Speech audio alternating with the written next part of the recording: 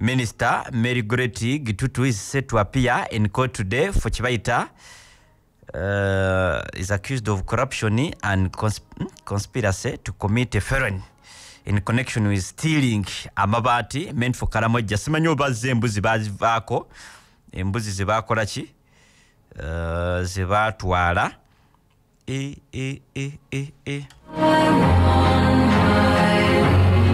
Njagala kubaako when connecting wano basebo ne bannyabo. Njagala kubaako when connecting kubano abagundi bana bamabati twali mulabyeko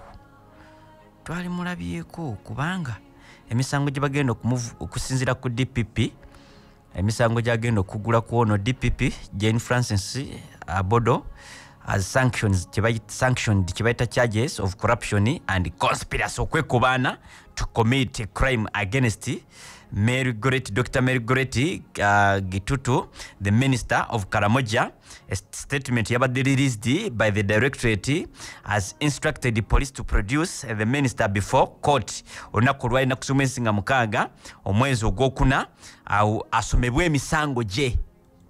Either jegaane because amateeka ga wano gali very clear. Omuntu taba na musango okutuuka nga a competent court emusingisiza omusango nkikudiremu kyewuunyisa newankubadde nga basiŋŋaanibwa n'amabaati ewa maama we biki naga munnange ziri tebabadde na stowa naye kyewuunyisa talina musango okutuusa bw'otunuulira ebigenda mu maaso weebuuza these guys are their hearts made out of stone? When you see Eritreans, when you see all the Sudanese or the Malians or the Gambians going to Europe and America, it is not because they like it. If there were conditions that were suitable in Africa, they would struggle at home. Yes. But when you hear a young person saying he'd rather die at sea than to remain at home, that is not human. The human nature is self-preservation.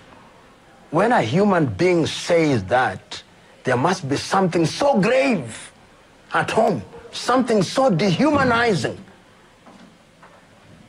That is what African leaders sometimes do not know. When I see them in limousines and in private jets, with motorcades, I say, these men, not... Professor Mumbagamba, bwendaba abantu bano, ngi Karamoja botunira ebifaananyi ebive Karamoja, nga bo bavuga bakyusa zino bakyusa ziri. Professor Muzaga, abantu bano, these people. Not all of them. These men. Sibona. Who are they? Bebani. Where did they come from? Abantu bano dala. They are so insensitive. Ne babanga emitima gyabwe tegirumirwa tegifaayo. That they go to countries and receive 21 gun salutes. Bagenda ne mawanga amalala ne bafuna 21 gun salutes. And their people are dying at home. Nga abantu Karamoja bafa. Who are they? Bebani. Are their hearts made of stone? Emitima gyabwe gyakolebwa mayinja. Do they have eyes and they do not see ears? Baina amaaso nga tebalaba okulya sente z'abalwadde basiriimu, sente z'ab'e Karamoja, sente za COVID. And they do not hear? Are their consciences so seared? I ask. Ampuliriza. And many Africans ask even in their silence. Era abantu bangi n'abatawulira n'okusakisesa abatalina muzindaalo beebuuza bano abantu emitima gyabwe bagikola ne bagamba twale Karamoja embuzi ekisooka n'opaaluusa emiwendo ekyokubiri n'otwala embuzi zonna ne zifa ekyokusatu n'oyita emabega ate n'otandika ozibagulako gwe n'omanya nti amabati g'e Karamoja gwe n'ogaseresa bintu byo agamu ne gereeta paka mu kompawundi y'amati Kasayija nga tujoogeddwa Kasayija naye banne Kasayija oyo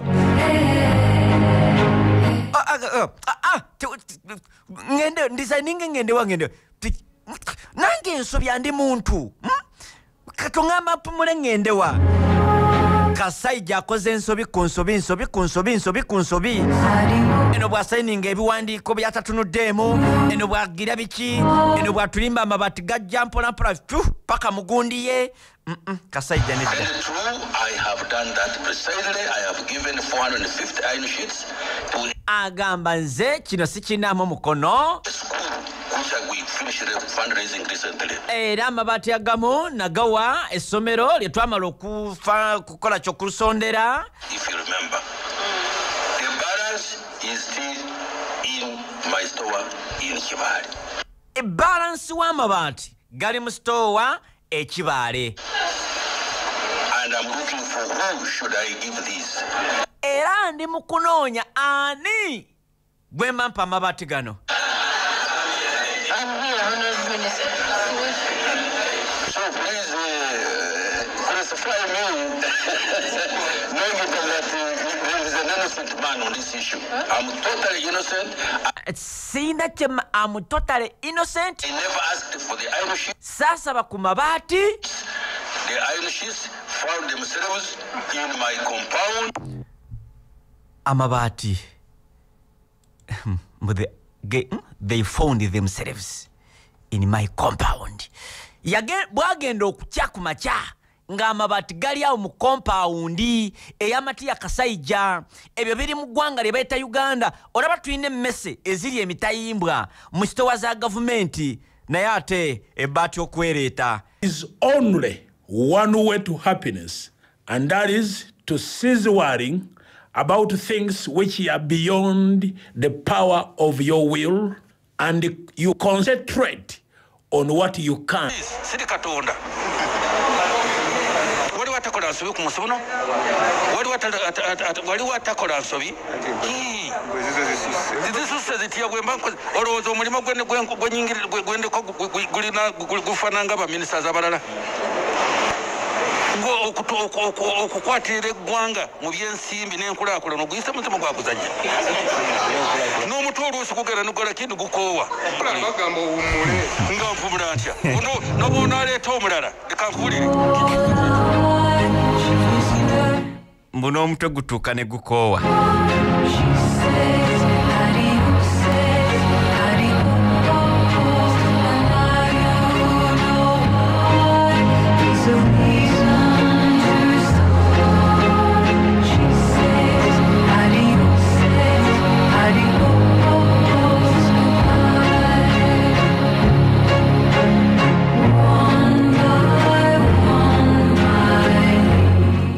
Yoyo ye yagamba amabaati yagasanga waka latha gamusanga waka. Profile ye basebo ne banyabo ng'ogyeko ebyamabaati ayina emitawaana mingi. Ebya kofidiiru yabirivaayo n'agamba nti kakati biki ye yali akoze eki asayininze.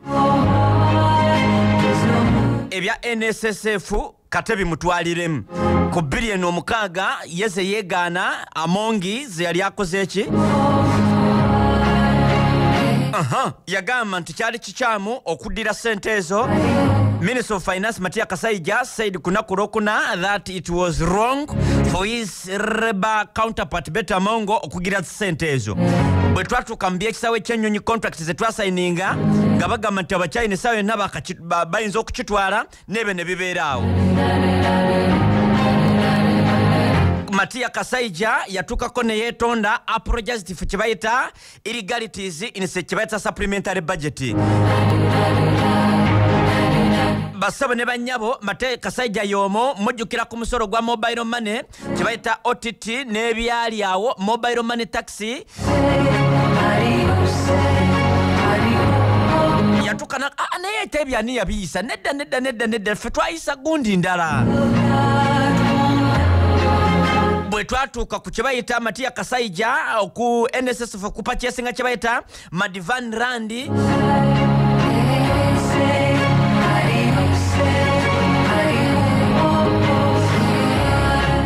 Basebo ne banyabo Matia Kasayija asisinkanye emitawaana mingi nnyo.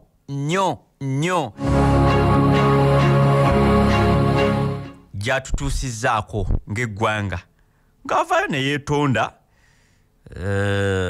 ono bamuwa ekifo Honorable Matiya Kasaija was appointed minister mu kifo kyalimu ennaku z'omwezi nga lumu omwezi gwali gwa kusatu mwaka gwa 2015 replacing Honorable Maria Kiwanuka mumujjukira bulungi nnyo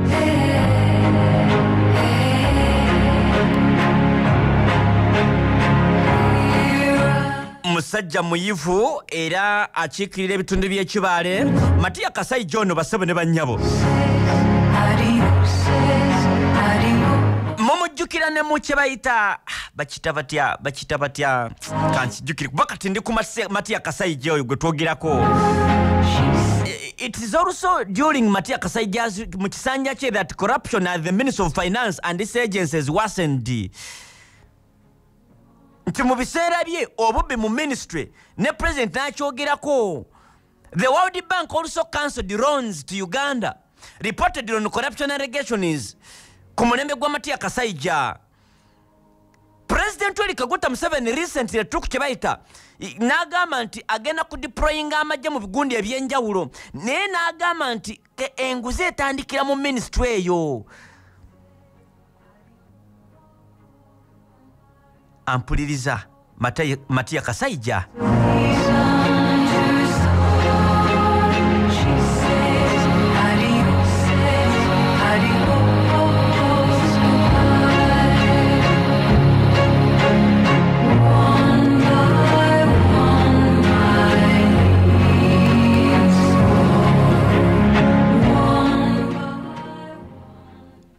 Asisinkanye ebizibu bingi kyokka nga baddeko almost mu ministry zonna. Musajja mukulu ddala yazaalibwa Kibaale district ennaku z'omwezi nga 28 omwaka gwa 1944 bw'otuleesinga aba teyenkana ne mwami Tibuhabulwa yazaalibwa 1942 awo weewati awo n'asoma Nairobi University mu myaka gy'enkaaga. Actually, yali part of University of East Africa. Na graduating with a degree, bachelor mugundi mukamasi. Ne yeyongerayo aina qualification ezitaina ina. Kitegeze ezimusobozesa okubeera mu kifo kyalimu. Kankwe profile ye ndowooza mu bujjuvu otegeera omusajja gwe tudiringa naye.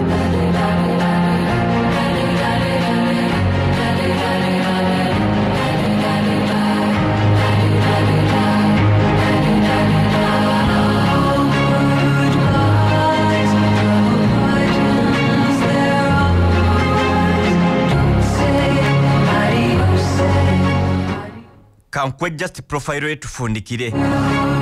Matiya Kasaija munnabyabufuzi oyinza okumwogerako. He is a Ugandan politician, currently Minister of Finance oba Finance.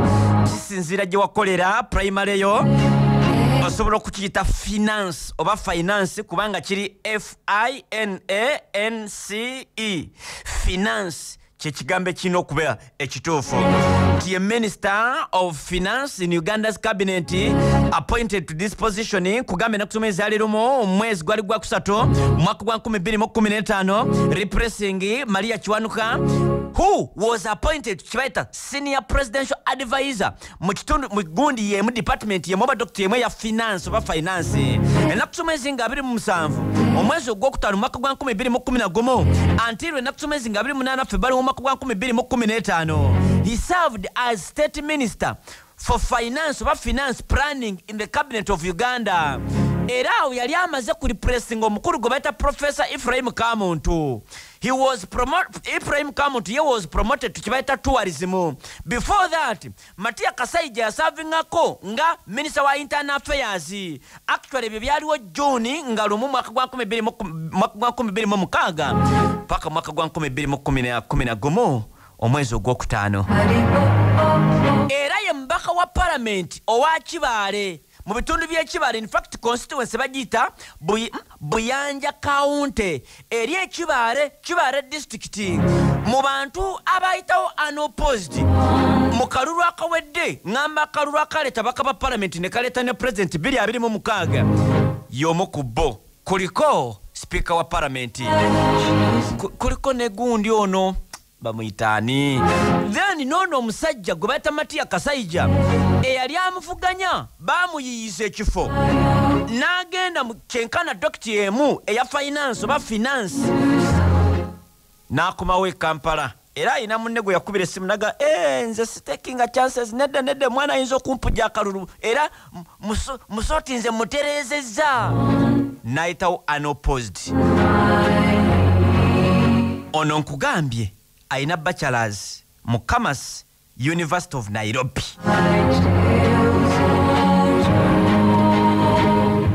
ayina emyaka 78 kasookedde ng'azaalibwa bakakyanga azaalibwa enakusomesa nga 28 omwezi ogwokutaano omwaka gwa 1944 kitegeeza bali mu bracket yemu ey'emyaka ne His Excellency Kaguta Museveni tibuhabulwa kati ngenda kuwa kye bayita experience mugundi working experience ngende mawulire kubanga wamuleeta Male Eden ndaba atandise okukweteekateeka okuteekayo ebintu bye mu mwaka gwa 1998 mu Kalulu Matiya Kasaija basebo ne bannyabo ku myaka 36 Matiya Kasaija was elected to Kibeta Ugandan Parliament mu 8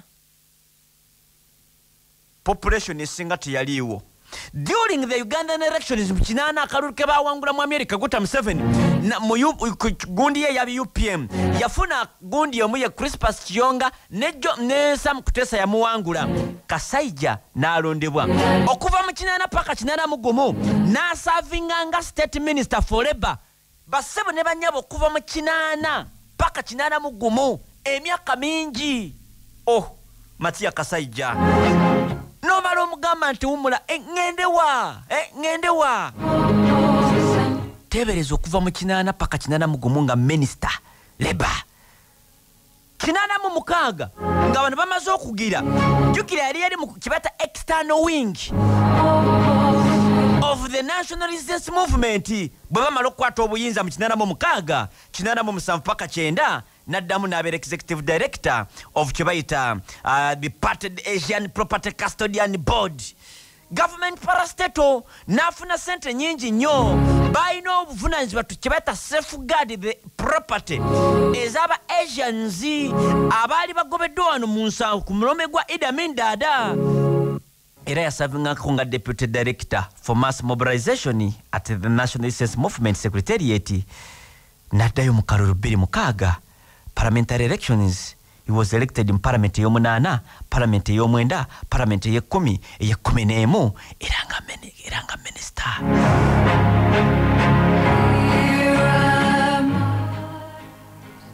Kati gwe mugamba resigninge oyo tumutadde ku bbali. Matiya Kasaija mabati geesanga gali mu lujjalwe. Njagala nnyo okukwata ku nsonga za minywanyi gyange. Simanyi sagiri nnyo ono munywanyi wange nnyo. Yagambye yagenze okukoma bwe yalabiseeko mu parliament. N'akola speech ye wabweru awo ey'oluzungu. N'agamba neewuunyiza nnyo bbanga lyemmazeeyo. Nagenza okudda nga tulina neki yagisa TikTok. Mu TikTok sagirekaawo. Y'oluzungu lwe lusegirinya luli wano ku TikTok. Segirinya munywanyi wange oyo bannange. Yeterumbuze ate ngu wamawulire ayingidde ozo oluzungu lwa segirinya ku TikTok teruganye mulooza si lukuwe mugundi ejja musaafu ey'okubiri kale olunaku olulala segirinya Muhammad ogundu lwe lubuze segirinya oluzungu lubuze wano yayiseeyo oluzungu lwe n'agamba bannange genza okujjanga abantu balina ne gundi TikTok simanyi biki. Things have changed. By the time I